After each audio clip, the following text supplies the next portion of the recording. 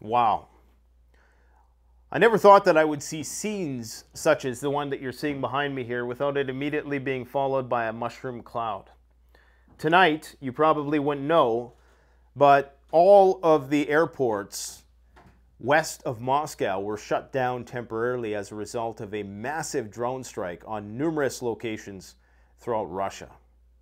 We are truly approaching the denouement of this human tragedy, this geopolitical tragedy between East and West. And it's almost become impossible to keep pace with the news cycle.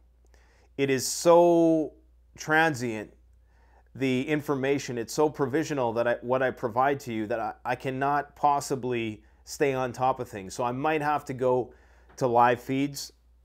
And I think you're going to know when the shit's getting ready to hit the fan is when even I'm doing live feeds.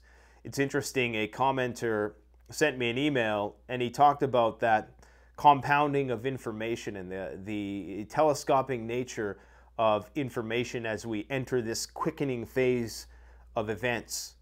Not to use biblical terminology, but that's the best way I can describe it. It's a quickening of events. More and more tragic information on a more rapid basis that's in greater intensity.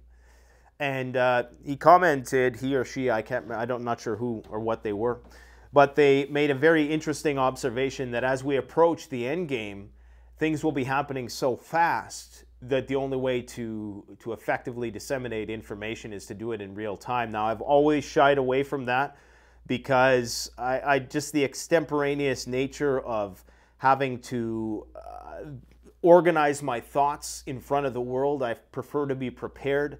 I'm an analytical person, so I'd like to think about what I have to say before I say it.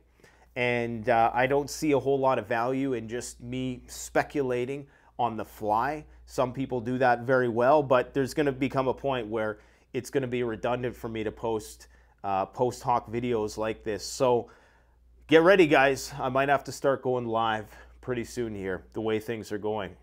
Now, if you have no idea what's going on, like I said, all of the airports west of Moscow were temporarily closed. This is what you're seeing behind me is a region in Pskov where 4 Russian military planes were destroyed. I think they were cargo planes. So I think they're not necessarily military, but these are massive planes. They're Ilyushin planes, Ilyushin 76, I do believe, planes. 4 of them were apparently destroyed. Simultaneous with that were attacks on Moscow and numerous other places throughout Western Russia, okay? And we have some unnerving conversations happening with Russian pundits and former generals. So this is Pskov. Now, the reason why this is so important is there are rumors, and I must say these are just rumors, that, and this is something that I've been thinking about for a long time, because I cannot fully comprehend how they're getting these Beaver drones all the way. So they're originating in Ukraine, we presume, unless they're originating in Russia, which wouldn't make a lot of sense because these are drones which are fairly sizable drones. They'd be hard to smuggle in and keep under wraps in the country unless you were able to bring them in through forested regions of the Baltic states or even Belarus by some partisans. But Ukraine is down here, the Ukraine border. So these Beaver drones that claim to have a range of up to 1,000 miles or kilometers, one of those. Big difference, of course. It doesn't really matter because Moscow is only 450 miles away, okay? So, or is it kilometers? I don't even know. I'll have to use I think it's kilometers, to be honest. Yeah, I think it's kilometers. So 450 kilometers, so they can easily target Moscow.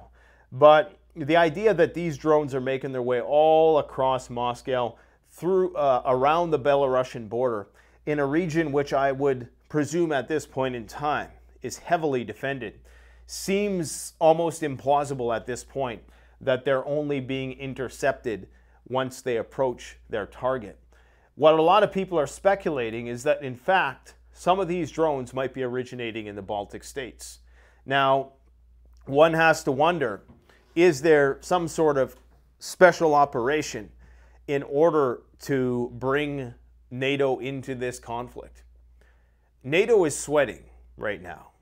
They are very concerned with BRICS and this resistance that you're seeing all around the world, be it in the Middle East, in Africa, of course, things are getting ready to pop off as well. The West is very concerned that if they can't stop Russia right now, that this is the end. This is the end of Western financial hegemony, and it's the end of the money printing era. It's the end of US and Euro global reserve currency domination. And for that reason, and with the elections looming in 2024, possibly even elections in Ukraine, you could almost make a case that there might be elements within the neoconservative complex that would like to really kickstart this war. And how do you do that? Well, you have to find a way to get NATO to invoke Article 5. Now, again, this is totally in the realm of speculation right now, okay? There is no evidence, as far as I can tell, physical evidence to support the idea that these drones came from Estonia or Latvia or Lithuania, for that matter, or the Baltic Sea. We have to presume that they came from Ukraine. And these are the drones that we're talking about. They're these Beaver drones, okay? Now, 20 of these drones targeted Peskov, 20. So you're telling me that 20 drones made it all the way around here up to about 500, 600 kilometers to target Peskov without being detected? And simultaneously, they were attacking places in Bryansk and another place, I cannot recall the pronunciation, Oriol, something like that. And of course, these drone attacks are just happening on a daily basis. And a lot of people are saying that these pinprick attacks have no strategic benefit. But when you have Russia, who is already struggling with sanctions, their aviation sector is impacted by this, okay? They're trying to build their own airplanes. They're trying to be as self-reliant as they can under the restrictions imposed by these sanctions. But all of these things have a little effect. It's, you know, people are too dismissive of a lot of these incidents. Maybe if it's one or two, but if this is something that's happening on a daily basis, I mean, just in the past couple weeks alone, we've now had hundreds of $millions, if not approaching the $1 billion mark, of just aircraft alone. Okay, these are very large aircraft, as you can see here. They are no joke. Okay, these are very, capable cargo planes that are used for a variety of purposes. They're very similar to the Doomsday plane, in fact. And we've seen the Russian bombers targeted recently. We're seeing all kinds of critical infrastructure targeted. And it's like a mosquito. You know, it might not kill you, but it's going to drive you crazy. And it can cause you to do stupid, hasty things. If you're ever running through the bush and you're getting mauled by bugs, you're probably not thinking straight. It's probably not a good time to bust out your knife and start doing woodcraft if you're constantly having a swat, because you're going to end up cutting yourself. Okay, and you could see the same thing happen in Russia, where if they do feel as though this pressure is becoming overwhelming and public opinion is starting to sink, and you're really starting to see in the videos now, and remember, they're about to make it illegal to film drone attacks, especially in and around the capital. That's how you know shit is getting real. Now, when they put up those air defense systems earlier in the year, I got to be honest, I didn't think that they would ever have to use those, because I always presumed that if Moscow is being attacked, they're going to obviously make the connection that all the funding for Ukraine right now is coming through NATO. So whether directly or indirectly, NATO is the one who is technically at fault. Maybe not technically, but they are the ones who are funding these operations. They're providing the intelligence, they're providing the materiel, and they're providing the funding, and in some cases, they're probably even piloting them with their mercenaries. So one can only come to the conclusion then that ultimately Moscow is going to have to pin this on NATO. Now, they've been incredibly reserved and measured with their nuclear rhetoric, contrary to popular belief. There's been no explicit threats by the Russian government against NATO. No explicit threats. And we're talking about the top of the hop. We're talking about Vladimir Putin himself, although there have been numerous veiled threats and obvious subtext in his speeches that indicate that Russia will use its nuclear arsenal if pushed. Now, what has happened today is that a Russian general, in the usual rhetoric on Russian state-sponsored media, he is a former general, current sitting member of the State Duma. He talked about how Robotyne, or some people call it Robotyne, I'm not even going to begin to pretend I'm an expert on, what do you call it, Cyrillic and Ukraine and Russian. They have different ways of pronouncing things, and if you say the O or the I the wrong way, one side gets mad. So Robotyne, we'll just go with that, okay? He's saying that it's an ideal place to use nuclear weapons because there are 30,000 troops there. The village of Robotyne in the Zaporozhye region is an ideal place for the use of nuclear weapons. This is from War News 24/7. This was stated by the deputy of the State Duma of the Russian Federation, General Andrei Gurilov. According to him, the armed forces of Ukraine have concentrated a large number of personnel and equipment on this part of the contact line, and this gives Russia the army the opportunity to destroy them all at once. Now, if they were to effectively utilize a escalate to de-escalate scenario by detonating a nuclear weapon in this region, if there ever was potentially a region where it would actually tactically make sense in order for them to do so, it probably would be here.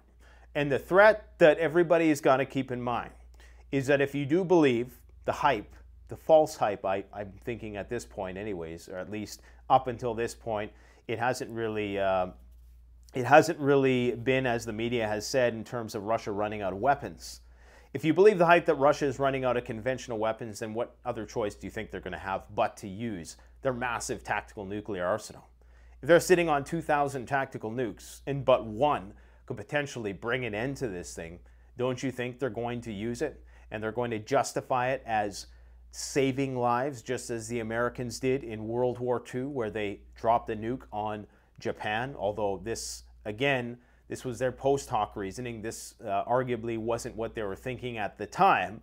But in hindsight, they could say, well, you know, we dropped a nuke and therefore we didn't have to go to conventional war with the Japanese, which would have cost us millions more lives.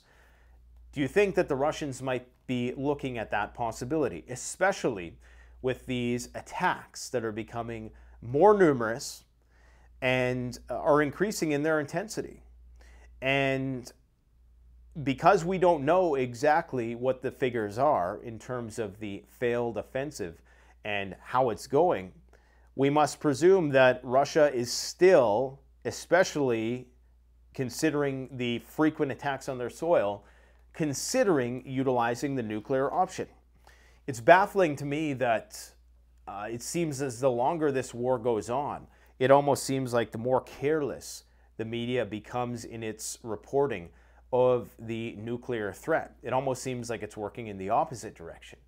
When the reality is that you are going to hear more vociferous calls for the use of nuclear weapons in these more extreme chambers of the Duma and with Russian media pundits. Obviously, we've heard this from day one, but we're approaching a level of brinkmanship never before seen. And I hate when people bring up the Cold War, because the Cold War was supposedly, when there was a standoff in Cuba, that was the closest we've ever been to nuclear war.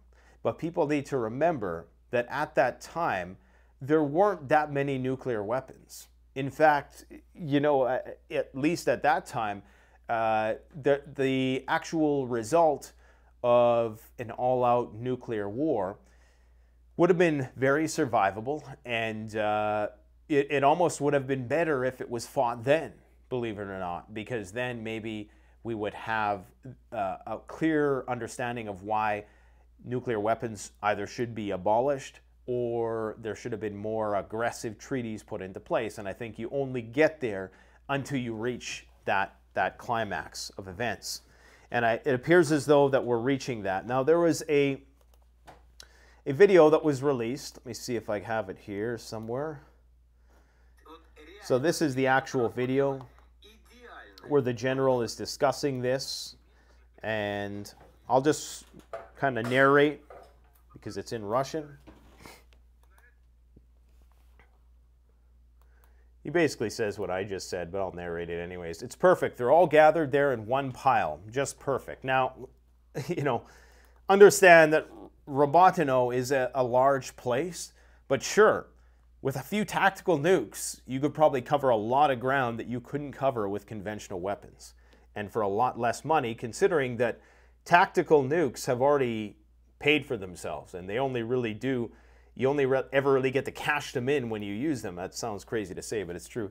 Then it's just a perfect scenario because in this situation, there's a complete absence of enemy reserves. And even with the existing forces there, it would be enough to go forward and nicely liberate the Zaporozhye and maybe even the Dnipropetrovsk and create a full threat to that group that fights around Donetsk, encircle and fully destroy it. And if you take it together with Kupiansk, it's their end.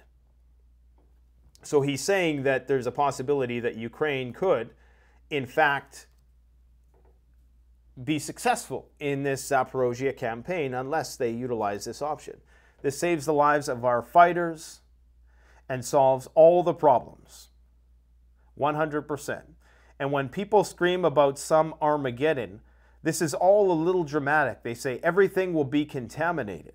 Everyone will die there. No, nothing like that. It's a simple aerial nuclear explosion. The destruction zone, the devastating effects of nuclear weapons are extremely clear. It's extremely clear where it will go, and it's extremely clear how to go around them to save our troops. That's it on this. We have competent and smart specialists. It is our military science. Everything is written out. Okay?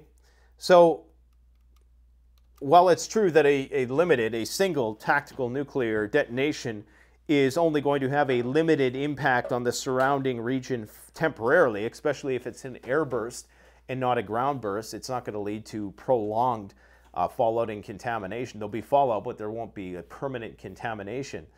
So they're already starting to really soften to the idea. And I don't think I've ever heard it discussed, certainly not by a sitting member of the Duma or a former general, in such detail as to why it would actually be tactically useful at this point in time.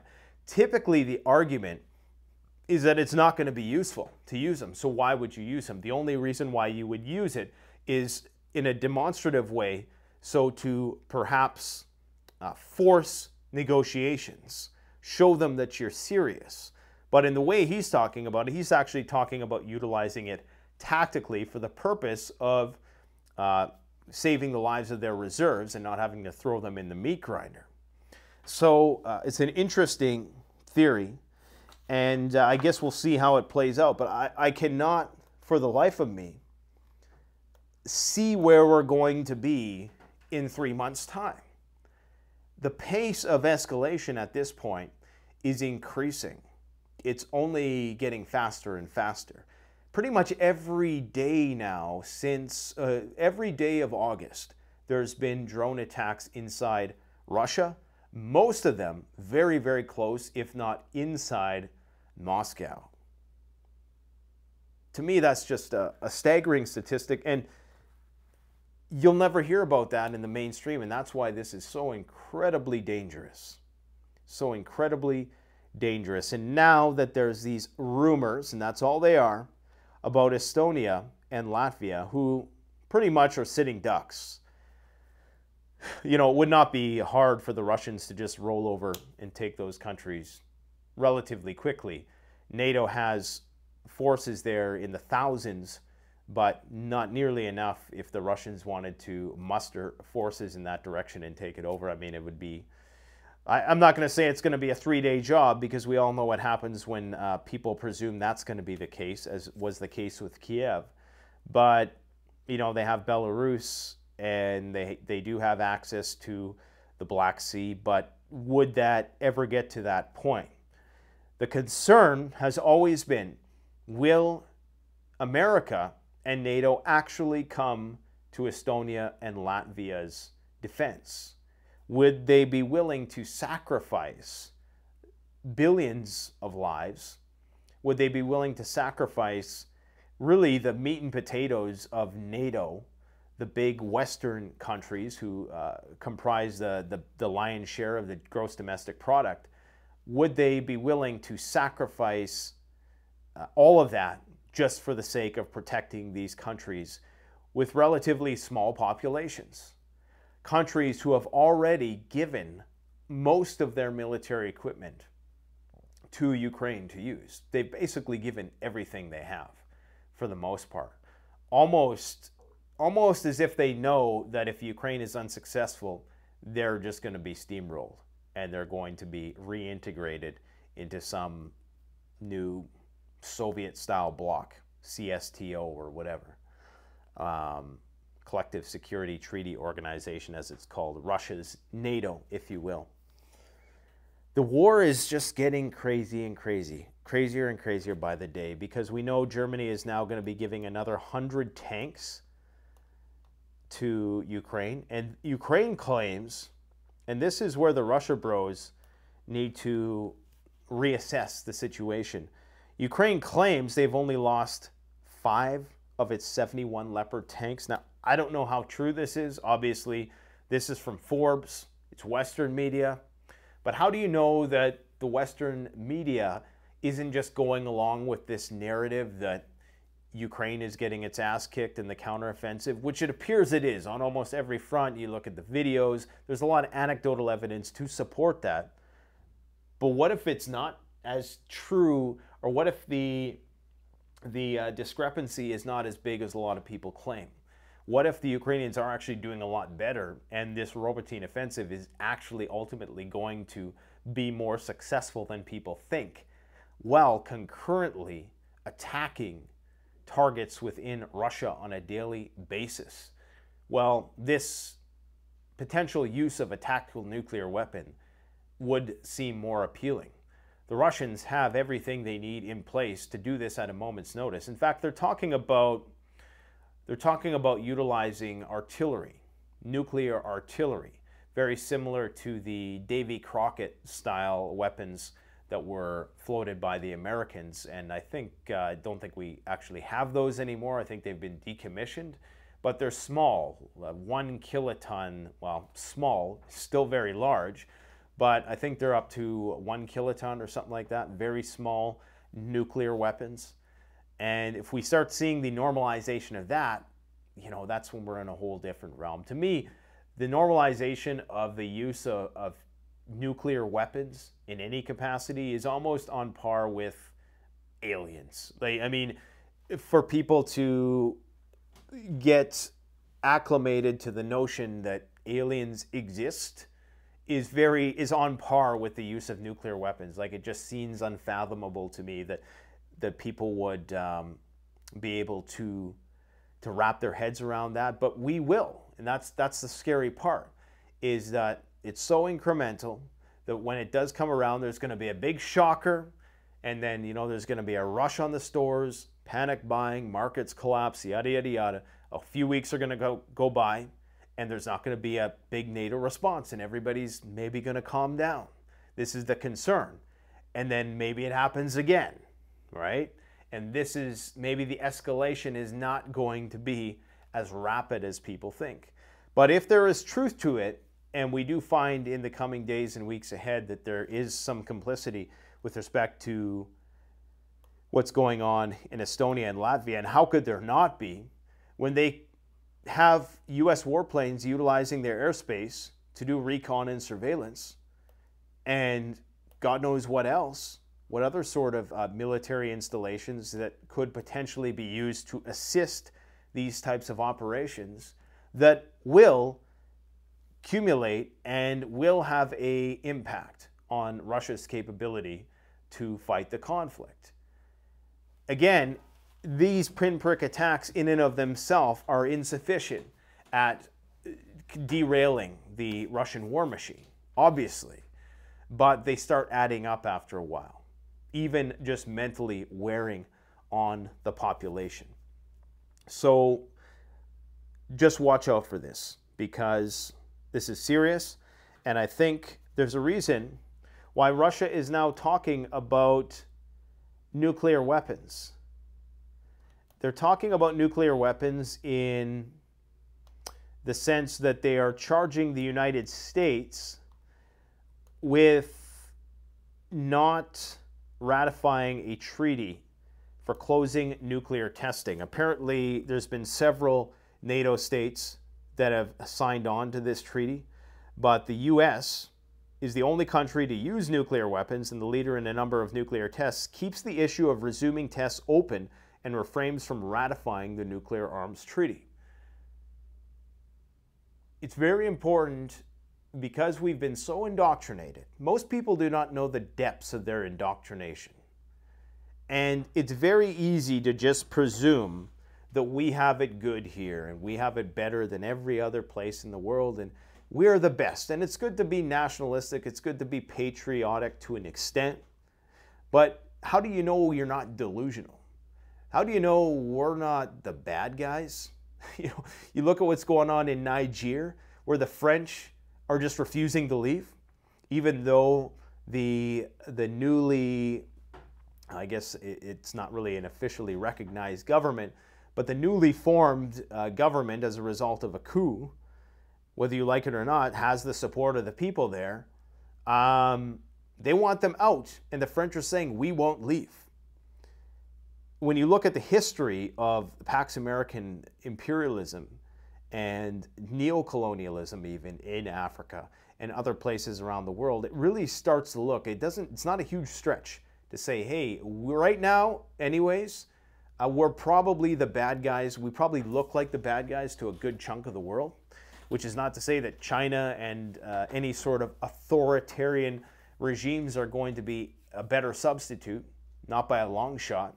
Trust me, the way that TikTok censors things nowadays, if that's an indication of where China is going to take us, then I want no part in it, okay?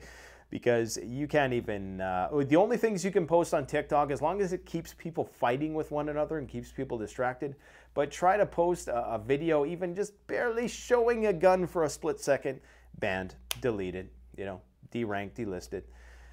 Anyways, what I'm trying to say is that there's a possibility here that it's us who is getting ready to fight a nuclear war. It's a possibility that people need to consider. That Mad Vlad may not be the only ones with nuclear ambitions. So, something to just keep in mind. Is it that our fundamental beliefs about Western society are flawed and that we, in fact, are the aggressors 9 times out of 10? I don't know. Just saying, it's something to think about. Ukrainian drone attacks inside Russia use Western intelligence. This is from antiwar.com. The U.S. expects Ukrainian drone attacks in Russia to increase even more. To increase even more than what we've seen already?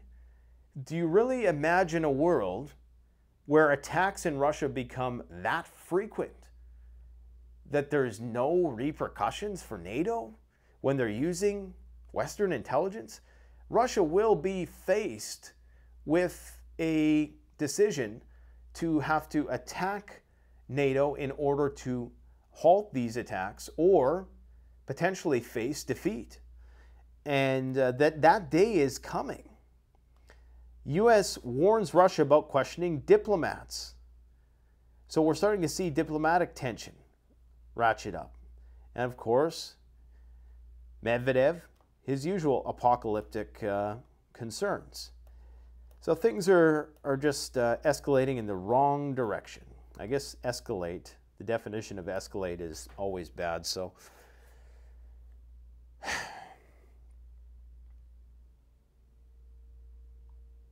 this is the one thing that makes me a little hopeful.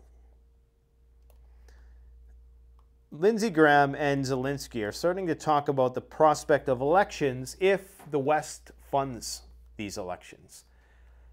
Now, one could look at the situation with the drones in Russia as being a decoy for a failing counteroffensive. That's one of the narratives. And the fact that the Ukrainian military is possibly on the brink of collapse. This is but one narrative. I'm not saying it's true.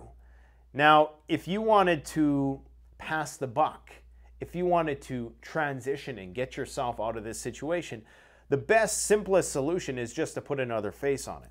And that's probably what they're going to do with Biden. Okay, they're probably going to get him out of there somehow. They're going to have another candidate take his, and this is going to be very effective because everything Biden did then, it's not going to be that person's fault. People will say Democrats, but at the end of the day, it's a great way to transition into a new phase of the war.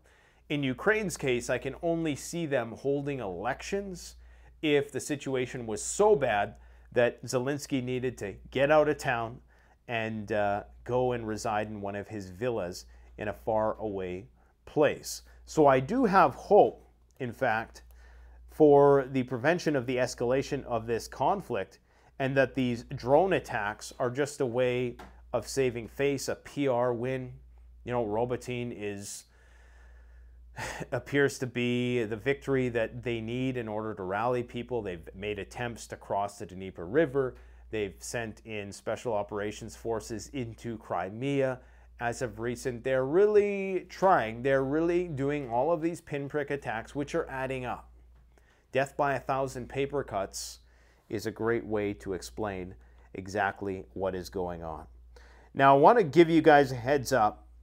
The company Jase Medical that we've been working with for a couple years to get people prepared with prescription antibiotics that a doctor will prescribe you. Antibiotics are one of the most important things for your medical kit to step it up to a very advanced level. They also, of course, have opened up the floodgates for more types of chronic medication that people need, so you can buy years' supply. They also recently added ivermectin to their offerings, so you can go and get that. That just went live today, so you can actually pick some up. We're not saying that it can be used for any particular ailment. We're just saying that this is a drug that has been administered for a variety of different use cases around the world for many years. What is it, the whole thing, 1 billion doses or something like that? So it has a variety of different uses, and you can go and pick some up through the link in the description at jasemedical.com. It helps support this channel if you go through those links. They are affiliate links, full disclosure there. And yeah, just get it while the getting is good, because all that stuff comes from India and China. And speaking of India, we spoke recently about how they're restricting rice. And my thinking is this is partly due to the climate issue, but I also think it's due to uncertainty over a lot of the stuff that we're seeing right now in the world. Geopolitical stuff, the potential for World War III, let's just say it. So now they're imposing restrictions on almost every type of grain. So not only have they restricted all non-basmati rice exports, this is 25% of the global rice supply taken off the market. That in itself is going to create a huge spike in prices when it's finally realized in the system. And when demand catches up to the lack of supply, that's when prices are going to rise even further. And of course, this is going to cause a lot of problems in the developing world as a result of Ukraine's grain corridor basically being shut down. And whatever grain Ukraine is able to ship out now, it's likely going to go, it's always went to Europe anyways. Europe will say, well, that brings the price down overall. But now they're going to have to do it by train or by truck, and that's going to cost more money, and you know. So it's going to raise the price of everything, and now they're even going to tax basmati variants. They're going to tax parboiled variants.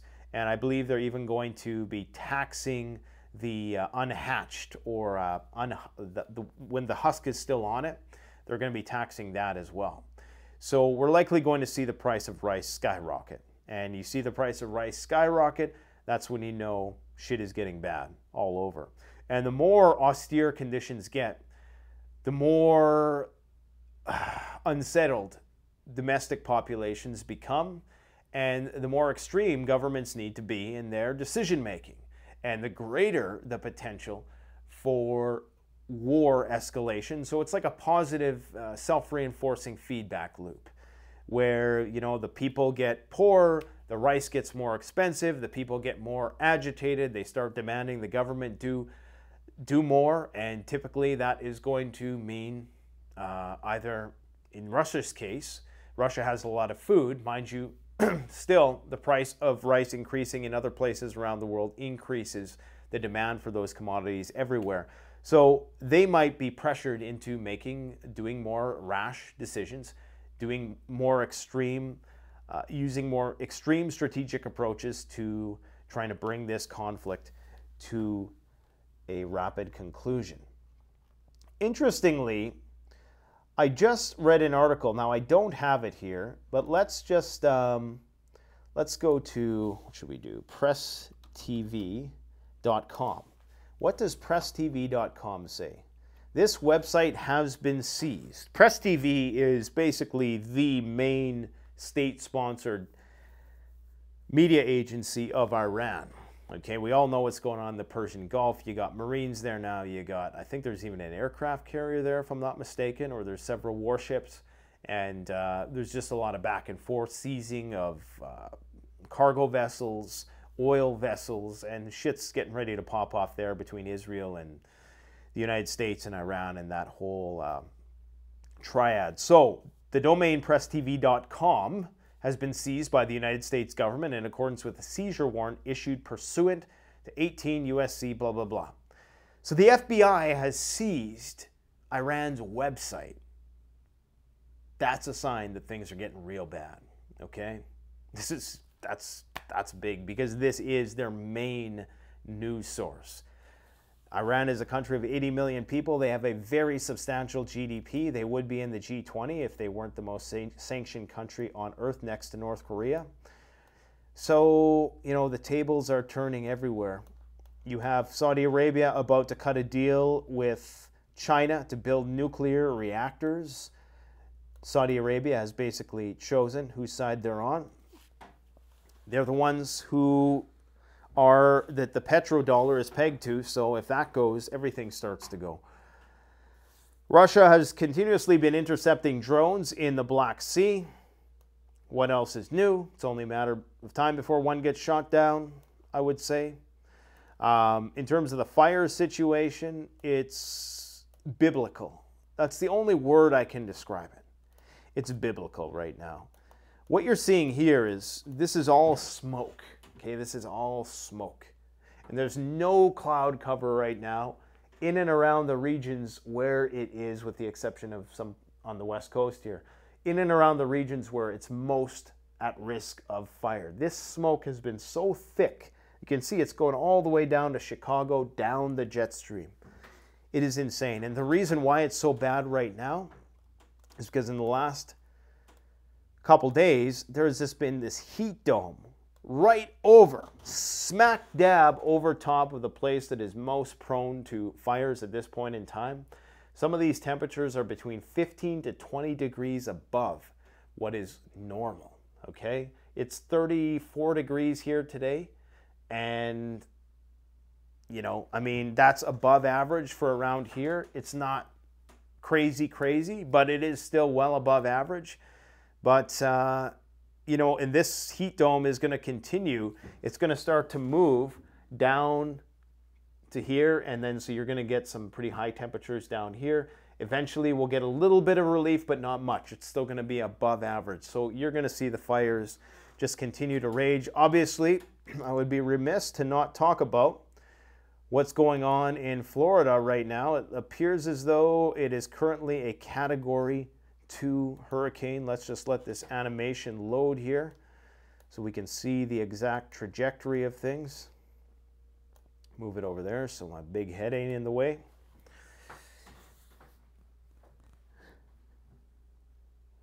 Hurricanes are nothing new, so it's just one more thing that we're going to have to deal with. It will not go away. So here's the animation. So you can see it's ready to make landfall as we speak. Likely tonight. Let's hope that it's makes landfall quickly and it doesn't do what Katrina did and hover in and around there off the coast, causing the levees to break and all that jazz. I know nothing about hurricanes, but I know that Florida is probably not a good place to be when the shit hits the fan for this reason. Imagine without early warning detection systems for these weather events, without weather radar satellite, you know, you'd be on your own. If there was ever a grid down situation, you'd be at the whim of people with their ham radios, and these things would just happen. And you would be stranded when there was no helicopters to pick you up. So to me, Florida is just not a good place to be when it all goes down. You want to move inland for the most part, away from dense population centers. Unfortunately, you know, from Miami to Orlando to Tampa, all those places are overpopulated. Great place to live while the grid is up. Fabulous place. I hear Miami's a very fun place if you can avoid catching STDs, that is. But, you know, guys, I think we're at a point now where you really have to consider where you're at and make sure you, in the very least, have an escape plan and a bug-out location. What else do we need to talk about today? I wanted to comment on this. I'm not trying to throw shade on other YouTube channels, but this is the problem, okay? These are the channels that get pumped by the algorithm.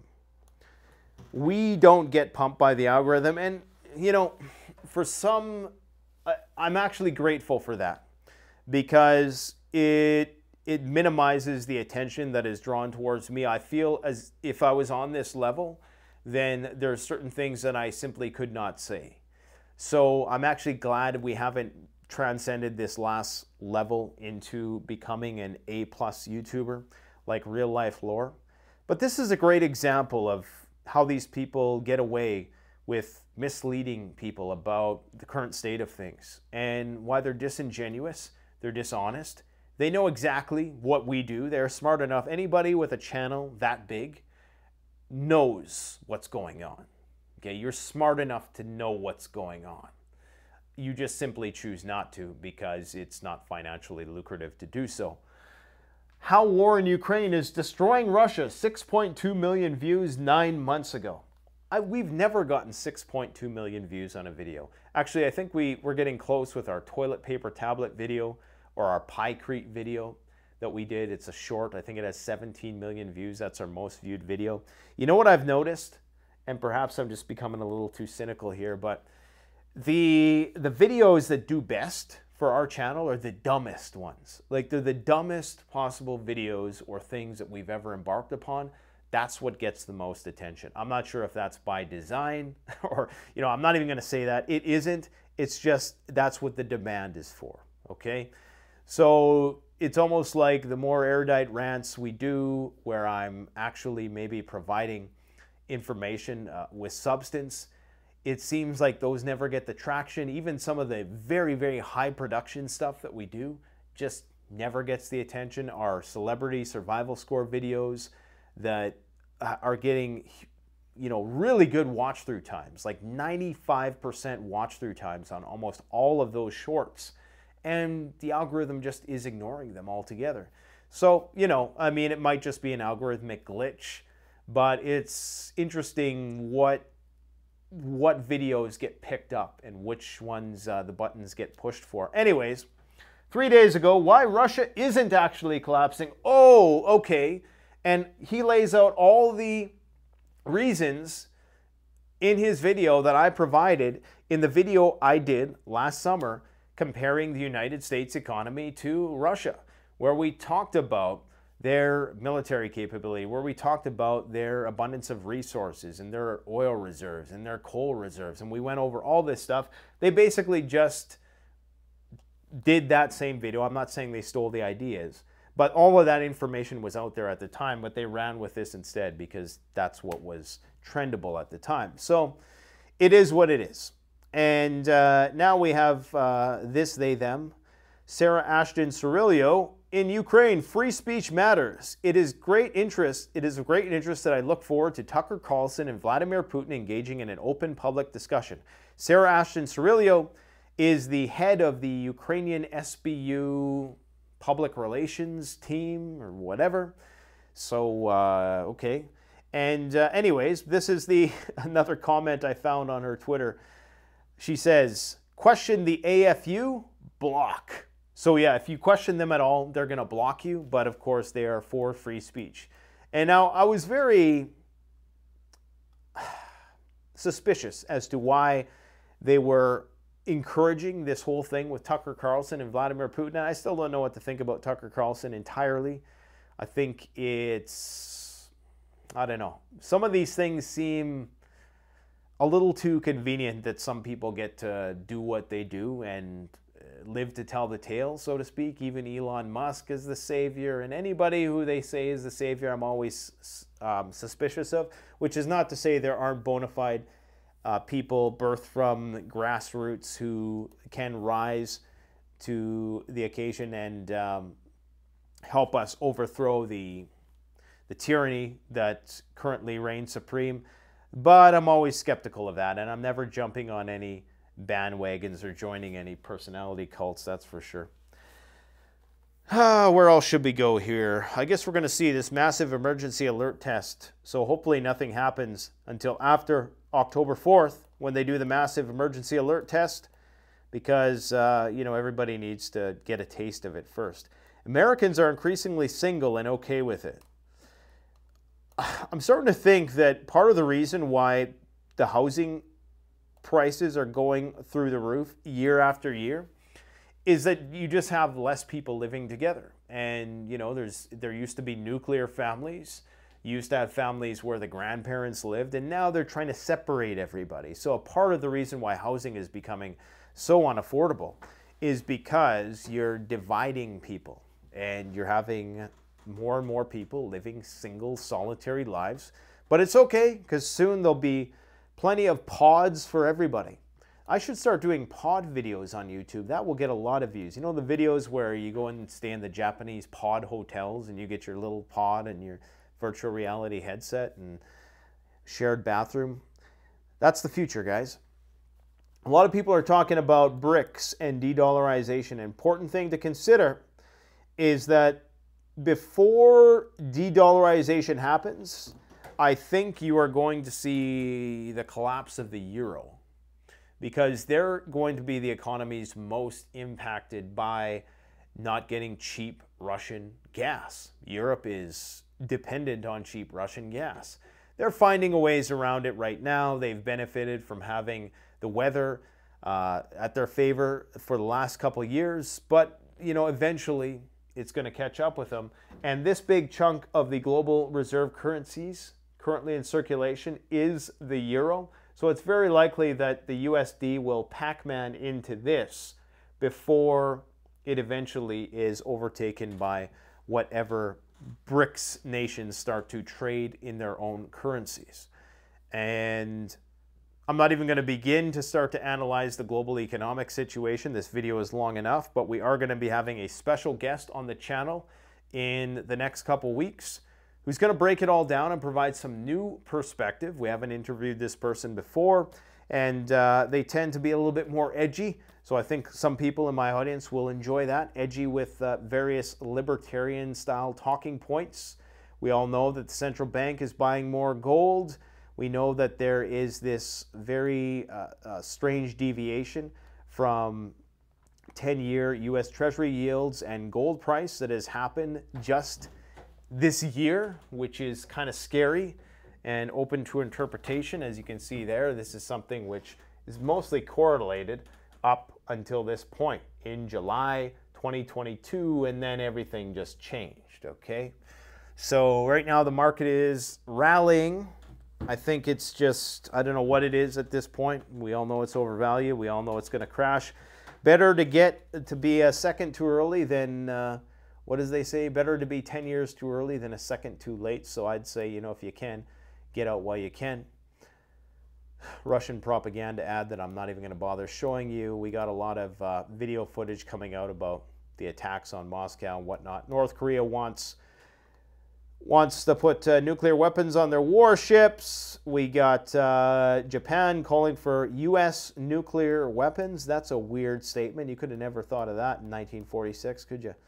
And we got the cyber attacks ramping up on both Polish websites, on Polish railway system, as well as UK airport. So what we would see in the run-up to the bombs dropping is hybrid warfare, cyber warfare, and all those types of things. My friends, I got to go. If you want to get some of that stuff that I talked about earlier, go through Jase Medical in the comment section before. Gear up while you can. Inflation is only going to get worse. Get your guns, get your gear, get your gold, and all that good stuff, and your medication at Jase Medical. Thanks for watching, guys. Stay safe. Canadian Prepper out.